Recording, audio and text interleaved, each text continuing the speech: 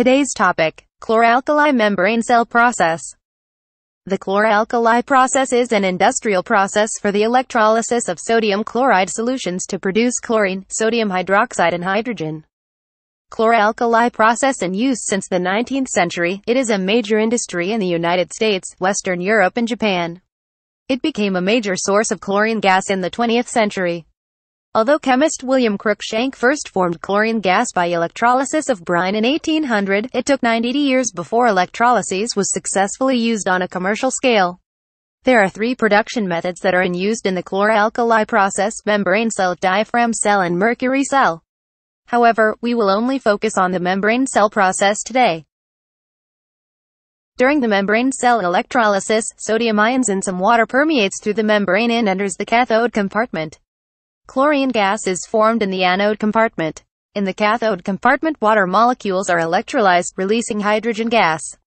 An ion-permeable ion exchange membrane allows sodium ions to enter a second chamber where they react with hydroxide ions to produce caustic soda. The diagram here shows the reaction scheme of the electrolysis process in a membrane electrolyzer.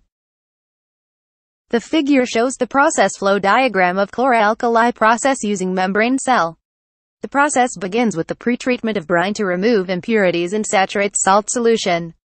Pretreated brine with dilute sodium hydroxide is then processed in membrane cell to produce chlorine and hydrogen gas. The chlorine gas is cooled and liquefied through a series of compression and cooling stages before being stored in tank. There are a few process parameters that can affect the performance of the membrane. The electrolyzer condition, such as current density, temperature and electrode gap; the onolyte condition, such as onolyte concentration, acidity and brine impurities; the catholyte condition, caustic concentration and caustic purity. The membrane cell of chlor-alkali process is the membrane electrolyzer. It consists of a cathode made of stainless steel or nickel coated with a catalyst that is more stable than the substrate, and a metal anode. It also consists of two membrane layers, with one of these layers made of perfluorinated polymers with substituted carboxylic groups and adjacent to the cathodic side.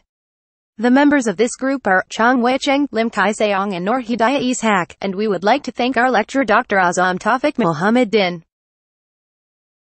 Thanks for watching. Don't forget to click the like button.